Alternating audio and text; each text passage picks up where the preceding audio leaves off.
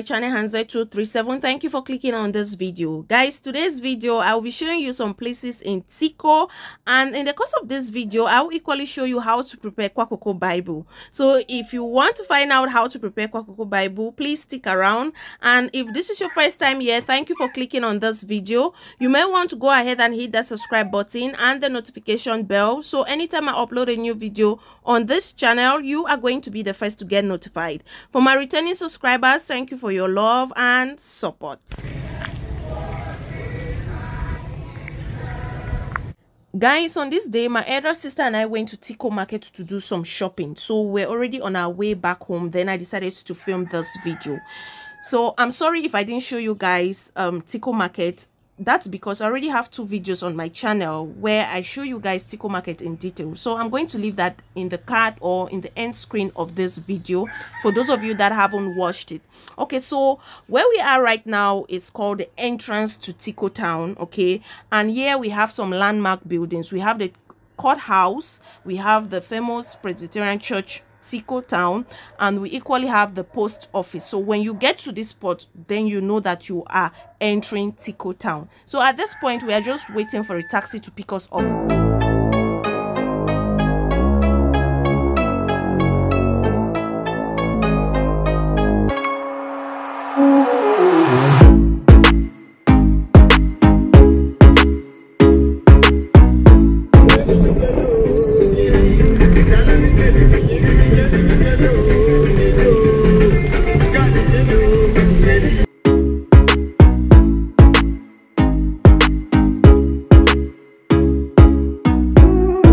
Tiko is an industrial area which is mostly occupied by CDC, that is the Cameroon Development Corporation, which produces rubber, banana and palm oil.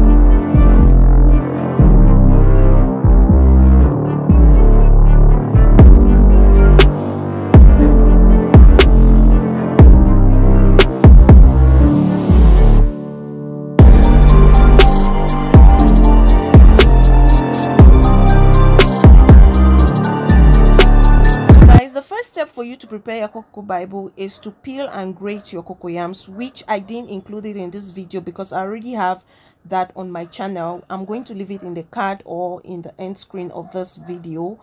So after peeling and grating your cocoyams, the next step is to season it. So you have to put your salt, your maggi, your crayfish, your pepper, and palm oil, and the palm oil has to be hot.